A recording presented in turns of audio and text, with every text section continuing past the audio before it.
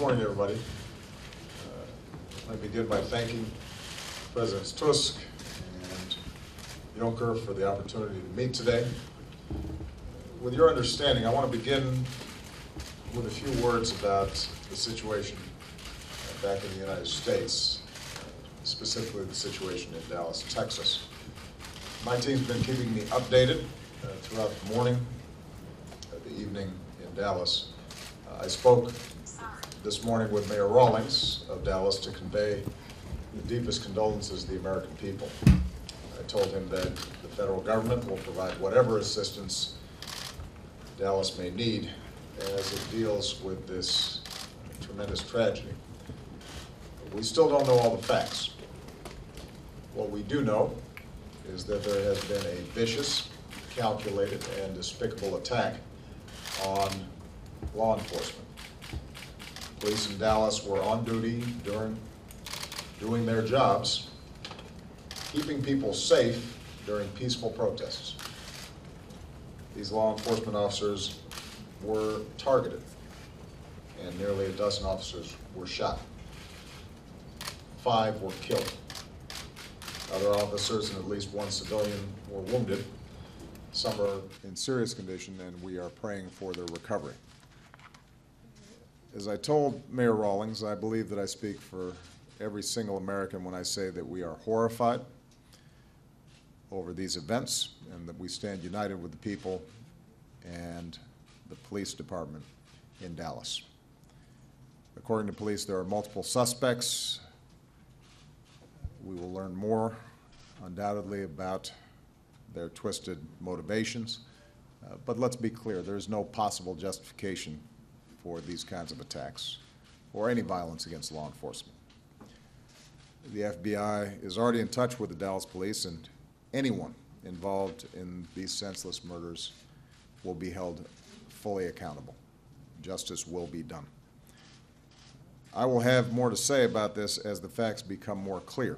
For now, let me just say that even as yesterday I spoke about our need to be concerned as all Americans about racial disparities in our criminal justice system, I also said yesterday that our police have an extraordinarily difficult job, and the vast majority of them do their job in outstanding fashion.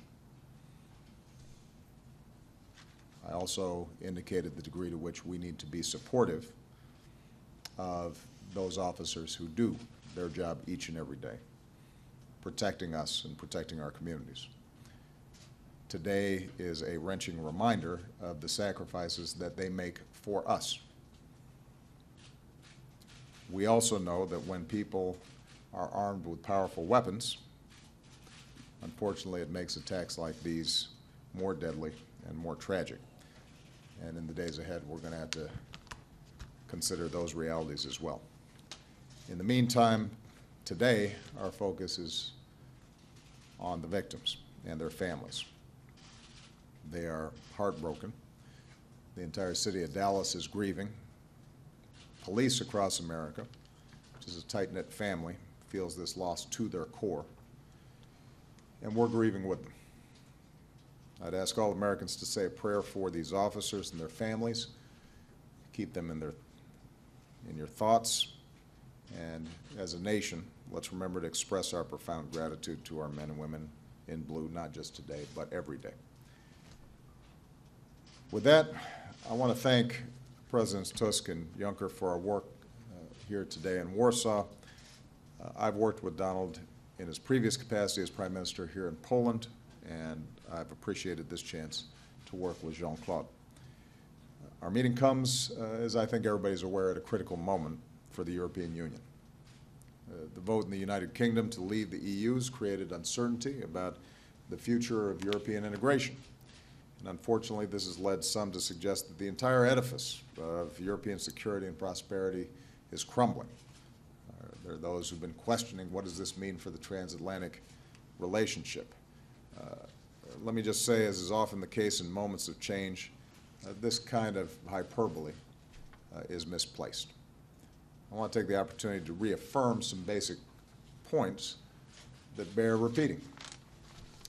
First, based on my recent discussions with Prime Minister Cameron, Chancellor Merkel, and now here today, I am absolutely confident that the UK and the European Union will work together in a pragmatic and cooperative fashion to ensure that the UK's transition is orderly and smooth. No one has an interest in protracted adversarial negotiations. Everybody has an interest in minimizing any disruptions as the UK and the EU forge a new relationship. Second, even as we face the difficulties of this moment, we cannot lose sight of the extraordinary achievement that European integration continues to be. More than 500 million people speaking 24 different official languages in more than 24 countries, 19 with a common currency. Every member of the EU is a democracy. No EU country has ever raised arms against another. An integrated Europe is one of the greatest political and economic achievements of modern times. And this is an achievement that has to be preserved. Third, and for all the reasons I just mentioned, the United States has a strong and enduring interest in a united democratic Europe. We're bound together by ties of history, family, and our common values, our commitment to democracy, pluralism, human dignity. Our economies are deeply woven together with the largest trade and investment relationship in the world. The security of America and Europe is indivisible, and that's why for nearly 70 years the United States has been a staunch champion of European integration, and we will remain so. Fourth, given our shared interests, Europe will remain a cornerstone of America's engagement with the world. European countries are and will remain among our closest allies and friends, and Europe is an indispensable partner around the globe. Indeed, even as we manage the implications of Brexit, our work today shows that we're going to continue to be focused on pressing global challenges. We agree that the United States and the EU can do more together for our shared security, and we'll keep working to provide each other information to stem the flow of foreign terrorist fighters and prevent terrorist attacks, and we will do so in a way that continues to protect privacy and civil liberties.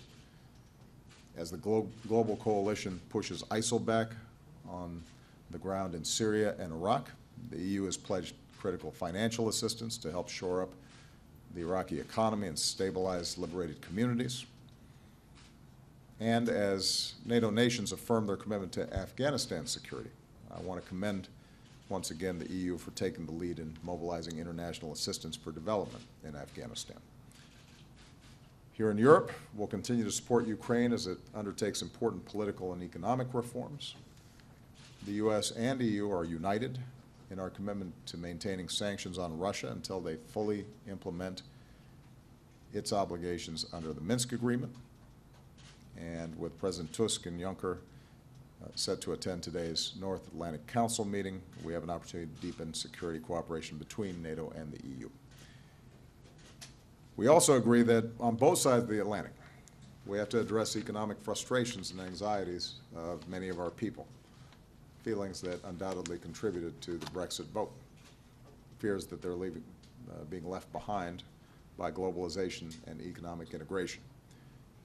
Our governments, including the EU, cannot be remote institutions. They have to be responsive and move more quickly with minimal bureaucracy to deliver real economic progress in the lives of ordinary people. In particular, we discussed the importance of public investments like infrastructure, education, innovation, and security to stimulate growth and job training to help reduce inequality and unemployment, especially for young people here in Europe. That's been the right thing to do for years, both for the long term and the short term, but at a time when heightened uncertainty in the global economy is potentially amplifying the headwinds that we all face, these policies make even more sense today. We're going to keep working to help Europe enhance its energy security with more diverse and resilient supplies, including from the United States.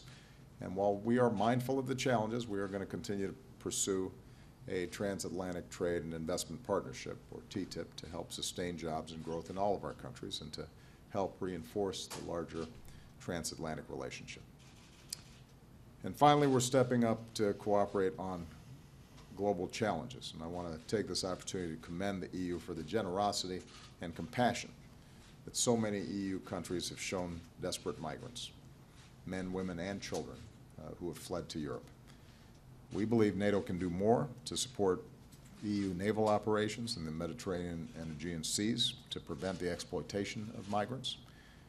I expect the EU to play a major role at our refugee summit this fall at the United Nations, where we aim to secure new contributions to address the global refugee crisis. And with respect to the threat of climate change, we look forward to all EU countries ratifying the Paris Agreement and to the EU joining it.